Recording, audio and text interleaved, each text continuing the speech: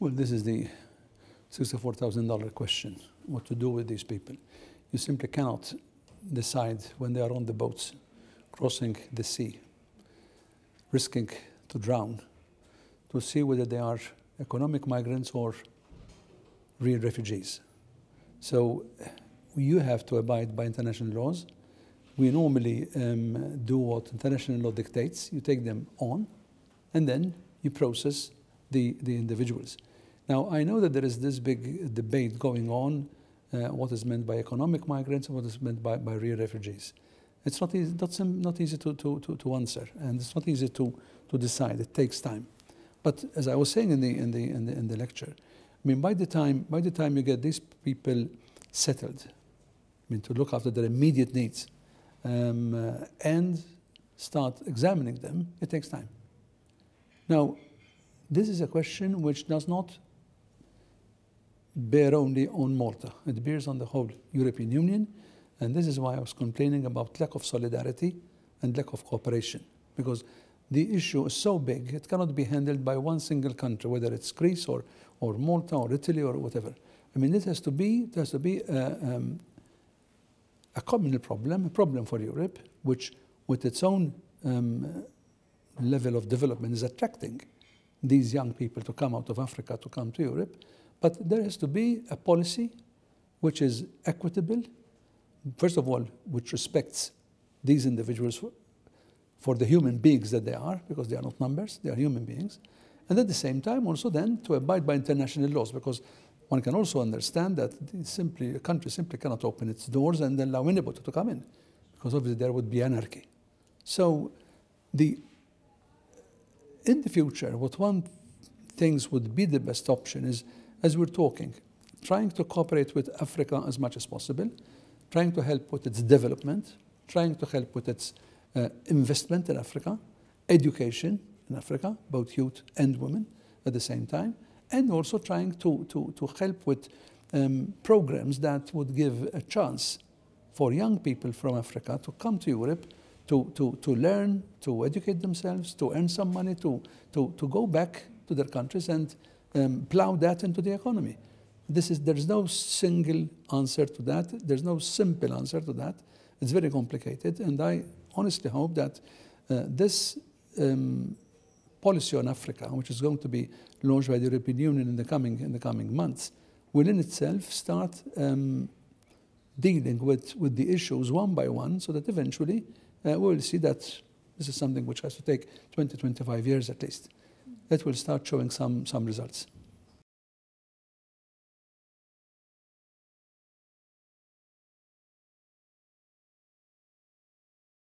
Well, being an island state, and a small state, hasn't kept us from taking initiatives in the past.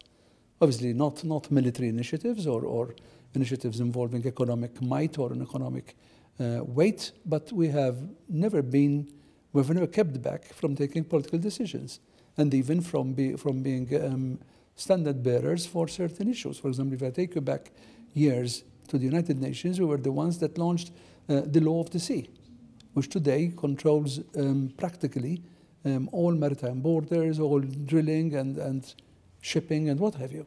So being a small country should not deter us from taking initiatives. We have also been upfront in organizing conferences between the European Union and Africa. We have been also organizing CHOGMs, meetings of the Commonwealth countries. So I don't see the problem. Obviously, we don't have the weight that big countries have around the table when we come to certain decisions. But then we are clever enough not to pretend that we dictate to these countries that have military might and that have big economic power what they should do. So we know where our capabilities take us, and we try to do whatever we can in the best of our abilities in that particular sector.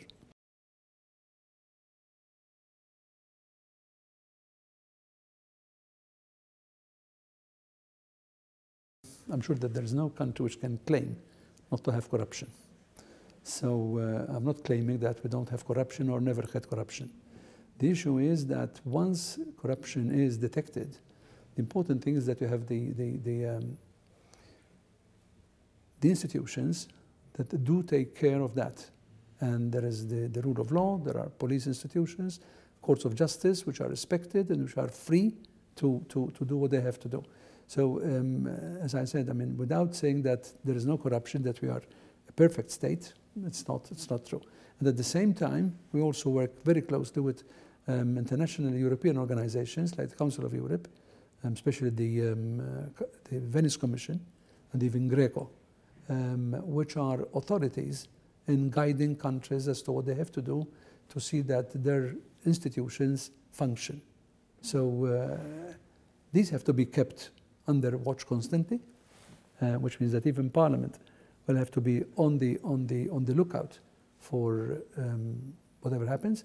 And in a democratic society with a free media, you have these things being, flagged up before any politician knows about them, because you find them in the papers, you find them on the media. So the moment they appear, you have to immediately take action, and this is what happens. This is what we're doing in Malta.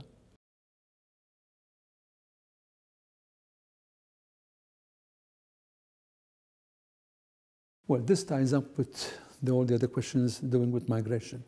Again, how are we going to get to know who are those migrants who are leaving because of war, who are leaving because of conflict, or leaving because there is crop failure, or shortage of water, or rising temperatures?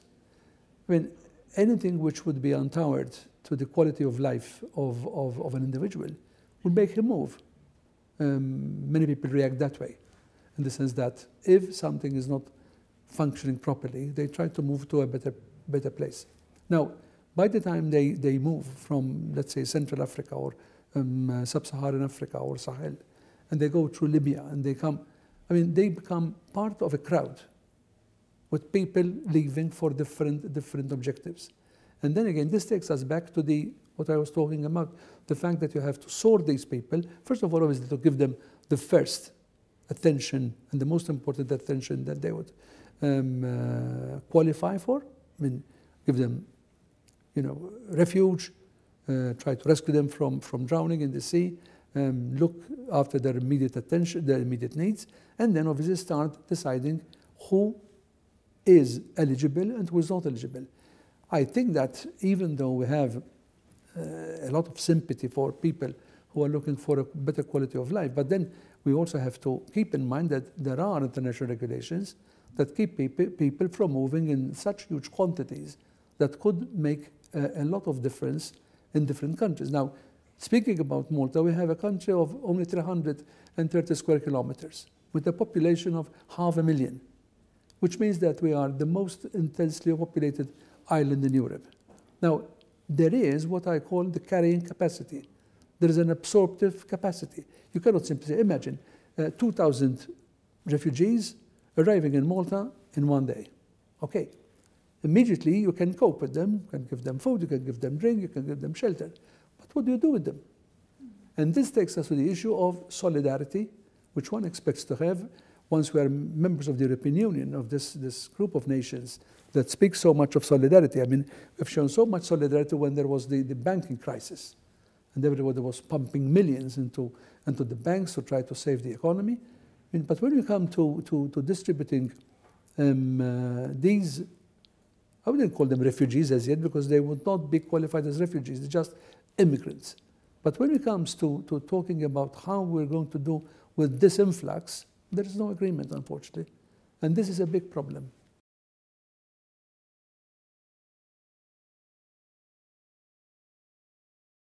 In our population now, we've come to a point where about 25% of the population by the next 5 years would be over 65, because of increased longevity, because of good health practices. So it is, I would say, a problem. It's an issue. In Malta, there are no restrictions whatsoever on what old people can do. Obviously, there is the retirement age when one comes to stop working, but there are lots of possibilities for old people to keep on an active life. There's definitely there are no laws against ageism or discrimination against age, but obviously they bring along problems in the sense that there is, even though they are still alive, there is morbidity. They are more prone to diseases. They are obviously taking much more time in from the health system, but at the same time, I mean, they are enjoying life as long as they are. I mean, we even provide courses at university for what we call the fourth age and the third age. So there are no problems with people who are, you know, beyond 65 in Malta to keep on conducting an active life in Malta. I would say that many of them move on, those that are public spirited, move on to voluntary organizations and also keep on doing what they enjoyed doing when they were still young. No, I don't think it's a problem.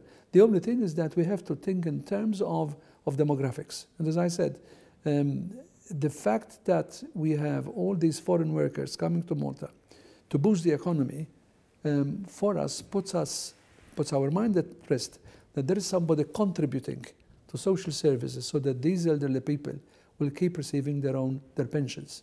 Because, you know, some time ago there was this fear that there wouldn't be enough people paying. I mean, there's a watershed in the sense that you have to have a certain amount of people in active work to contribute towards social services to see that the elderly people continue receiving their pensions. At one time, we were on the brink of saying, "Hey, this could be a problem."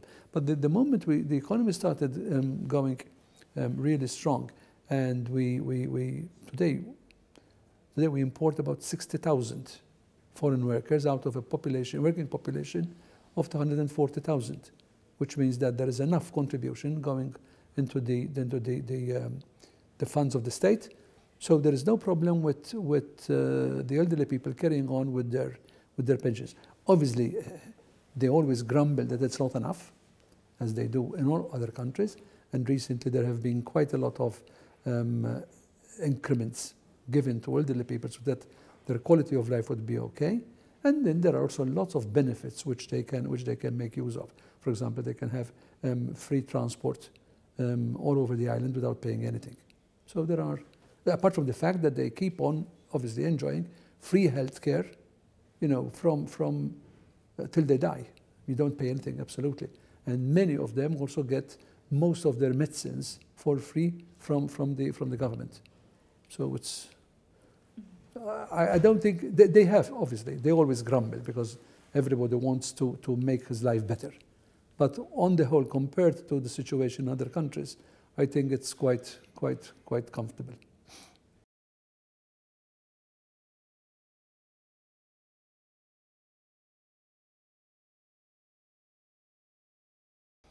Well, as we said from the very beginning, we would have liked it not to have happened, because the United Kingdom was a very important member of the European Union, contributed in its stay in the European Union, contributed heavily towards the economic, political, and security development of the European Union. But once the British people decided to leave, we respect that decision and try to work around it on two counts. One of them, as a member of the European Union, will be on the other side, discussing with the United Kingdom the terms of the new relationship. Obviously, there is the withdrawal agreement, which the British Parliament accepted. Now, the issue is building the new agreement. And from what we're hearing, obviously, the United Kingdom is very keen on having a free trade agreement with the European Union. And we augur that they have the best of conditions, which would be to the satisfaction of both sides. Obviously, the United Kingdom is not, many people compare to what's happening with Canada, what's happening with Japan, I mean, these are different entities. The United Kingdom itself is such an important entity, it's such a big market for the European Union that I'm sure that in the negotiations, this will be taken into consideration, and hopefully both sides will be happy with the outcome. As far as Malta is concerned, as I said, this will be on this side. But when we're talking about our relations with the United Kingdom outside the European Union eventually, I made reference to that in my presentation. We are concerned, first of all, about our relations. We would like to see that trade between Malta and the United Kingdom remains what it is at the moment. It is, I would say, the major besides Italy. It's one of the major exporters and importers. We trade something like 1.5 billion euros between the two countries.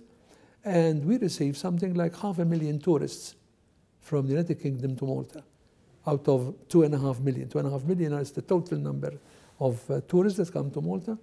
500,000 of them come from the United Kingdom. Apart from that, I mean, tourism also leaves a lot of money in the economy, something like 1.5 billion euros.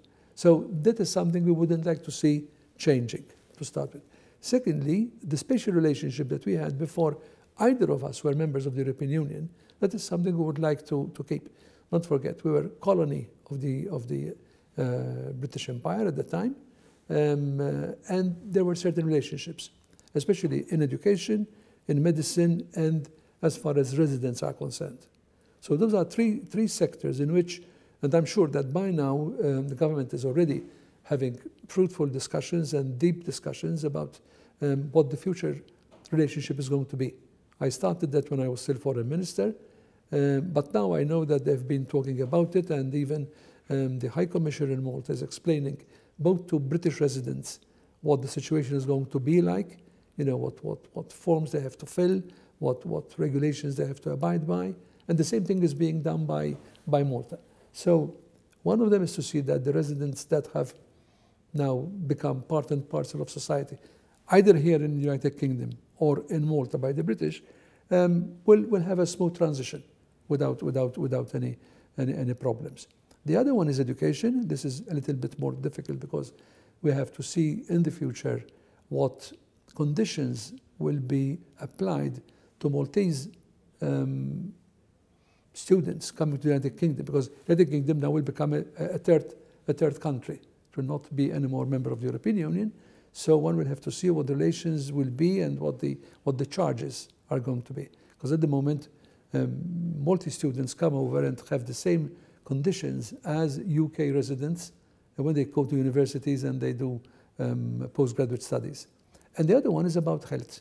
Health means that, as I had occasion to say, we have a very good health system, which practically covers anything, brain surgery, heart surgery, you name it. But there are certain conditions which are difficult or rare, and we don't have the expertise for that. So we send them to centers that get a lot of these cases because they are covering a catchment area which is practically the whole of the Commonwealth. So you get them all being sent to one specialized center in the United Kingdom. And that is something which we make use of with different cases and rare cases that we have. Up to now, this has worked, and let's hope that the arrangement will keep being applied even after the exit of the United Kingdom from the European Union.